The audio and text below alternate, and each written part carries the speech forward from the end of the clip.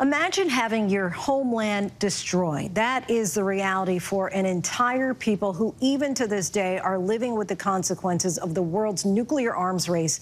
In tonight's Prime Focus, we want to introduce you to America's forgotten nuclear migrants, many of whom have settled in Hawaii. They've had to face discrimination, a lack of health care and education. But as Eva Pilgrim reports, this resilient community has persevered through so much and is building a better future for their children.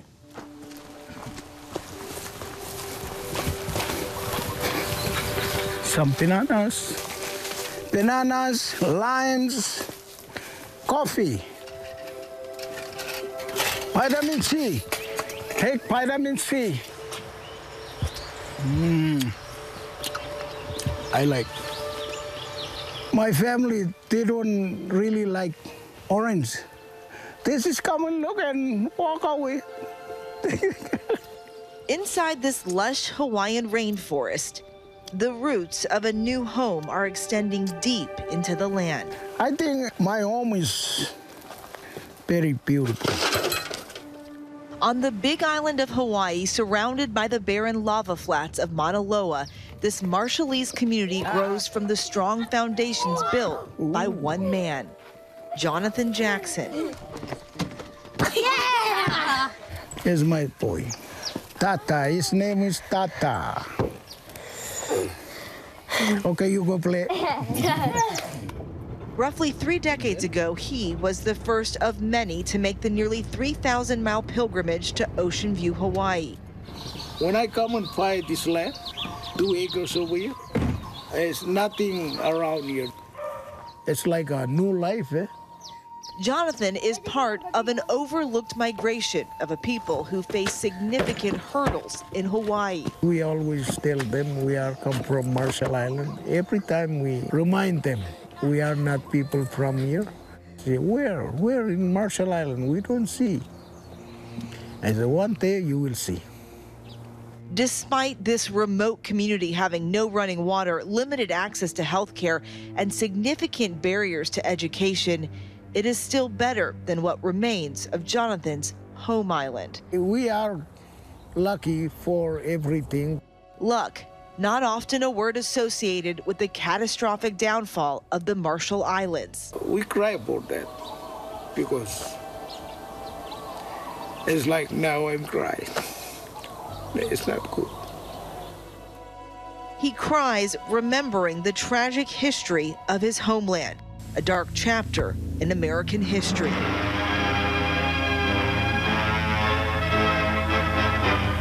This was Operation Crossroads. These islands in the Pacific, Bikini, Kwajalein, and Enewetak, were chosen because no populated areas would be put in danger that were to form the target. People like Jonathan's family did live on these tiny islands. Each hour is here.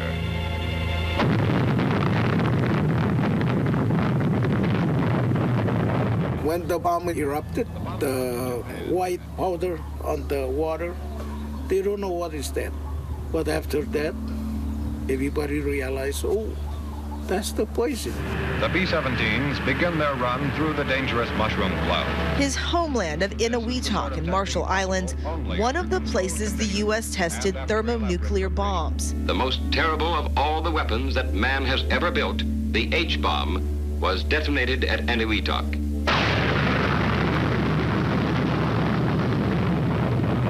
12 years of tests, 67 nuclear bombs. After World War II, everybody's racing to build the biggest nuclear weapons. Let us hope that the time never comes when we must use it. People actually lived for thousands of years in Bikini and Enewetak, which are part of the Marshall Islands. The immediate impact of the bomb, fallout fell over some of the Marshall Islands. When the winds shifted, it dusted them, they got burns. The women who were pregnant immediately lost their kids. The kids were born deformed. Some of them had thyroid issues.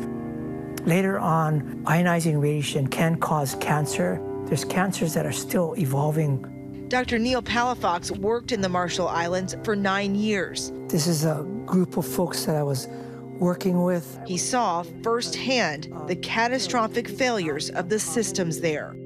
The U.S. coerced the people to move for the nuclear testing. This was their home. Oh, we need to move you because of nuclear. Get on this barge and we'll move you right back. And of course they don't. The land's contaminated.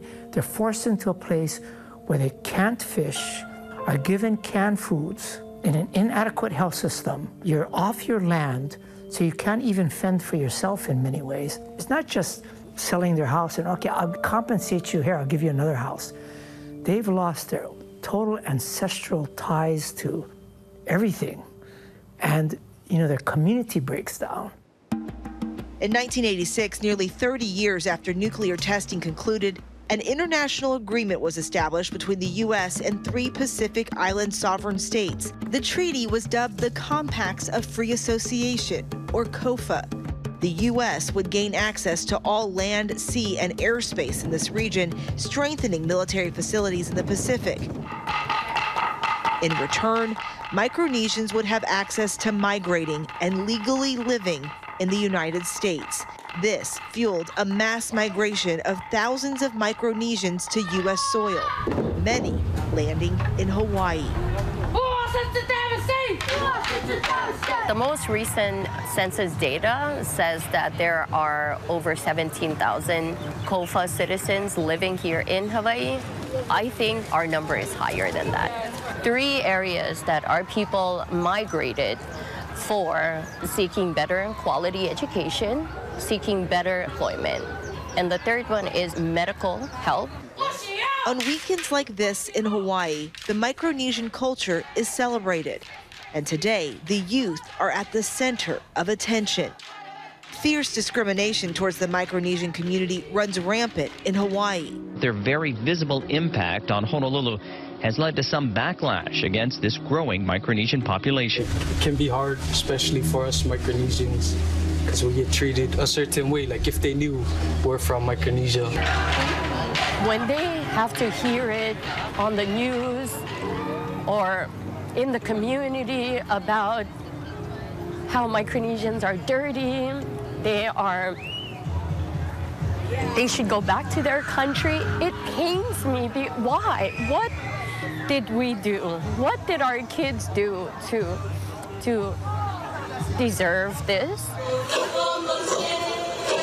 They're just the sweetest kids. They have dreams too. And I see them today. They are performing with so much courage, bravery, and talent. That's what I want people to see. That's what I want people to know about our Micronesian kids. This is the best of us. It's our commitment to people, and it's our American commitment to those that suffer the ill effects of nuclear testing and other challenges from the military operation we had in the Pacific. But it creates one of the most complicated social and strategic challenges that anyone's going to ever see. About 24 Micronesians gathered in the governor's ceremonial office the day before the state is shifting many of them to cheaper health care coverage. We're a small state with somewhat limited economic capacity, so we spend tens, if not hundreds of millions of dollars supporting new communities that need education, that need health care, but we can only do so much. Back then, we didn't understand English, and my dad never went to school.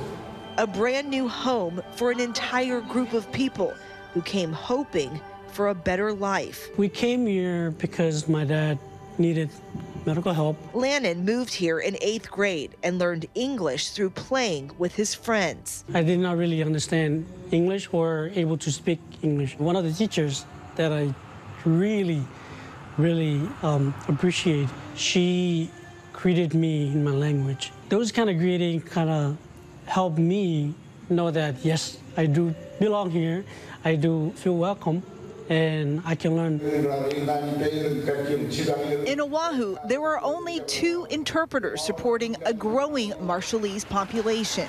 Having us interpreters in school or even in the community is really important, because without that assistant and that language access, students are not able to even start school. Families are not able to get a doctor's appointment or medical insurance card or find a place to live. It's helping them survive. The first key of success is getting out of high school. Today, in the historically immigrant community of Waipahu, the Marshallese come together to celebrate a milestone not so common here in Hawaii.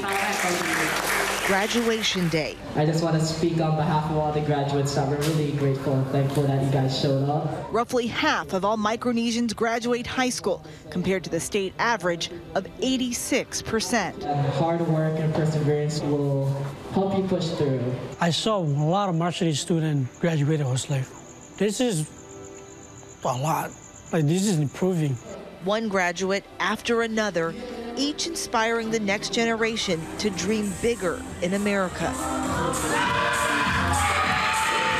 Imagine living through all this, the nuclear testing, their homes being destroyed. They are a resilient, very resourceful people. They built their own community. Back on the Big Island, the fruits of Jonathan's labor are taking shape as year after year, his community's roots grow stronger in their new home. I always thinking about Marshall Island, but I feel like everybody come over here, I feel like home. Shoot it. One day I will take them to Marshall Island and show them, here is your land, home. Yes. Resilience on display. Our thanks to Eva Pilgrim for that. Hi everyone, George Stephanopoulos here. Thanks for checking out the ABC News YouTube channel. If you'd like to get more videos, show highlights, and watch live event coverage, click on the right over here to subscribe to our channel, and don't forget to download the ABC News app for breaking news alerts. Thanks for watching.